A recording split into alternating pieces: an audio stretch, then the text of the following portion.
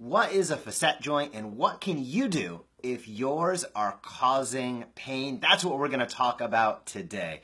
Facet joints, I want you to think of it very simply. They are the little knuckles of your spine. They allow you to move and be flexible and bend and twist. Now, just like a knuckle, they can also become inflamed or arthritic and cause pain. So we're going to break that down a little bit and give you some action steps if your facet joints have been bothering you so you can feel better and find relief starting today. So when we look at the spine, that is a bone, and the disc resides in between. The area you see there where there is blue, that is one of the surfaces that make up the facet joint. A full facet joint is right here. So you can see that move and slide right where my fingers are right there. You can see that that joint can move and slide. And again, that's the disc in between. So they're behind the disc. These bones sit in you just like this, your vertebra. You can see that the spinal cord goes down the backside there, and the nerves come out the holes directly in front of the facet joints.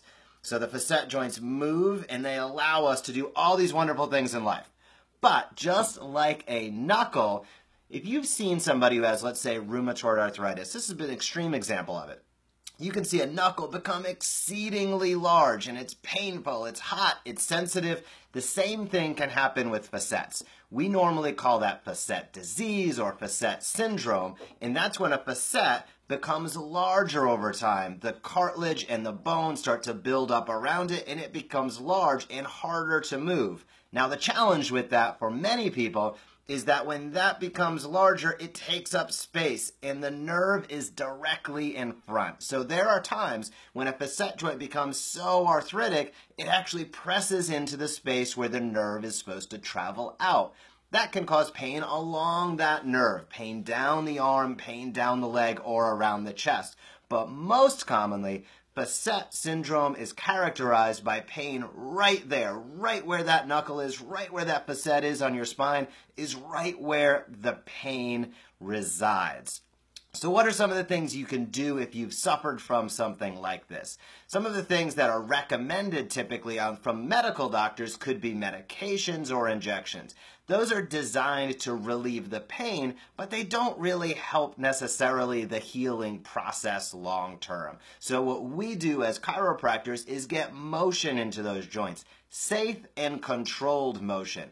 Motion is one of the best things you can do to get a joint moving appropriately and decrease the pain. It doesn't mean you force it through a painful motion, but you need to engage with that. You need to be able to improve the movement of the facet joint. That helps get nutrients and blood to the area. That helps flush out the inflammatory mediators and ultimately helps it to get to feel better, which is what the goal is. So if you have pain on the back of your neck, in your low back, in your mid back, and it's very centralized, meaning you could almost put a finger on it, quite often that's indicative of facet disease or facet syndrome.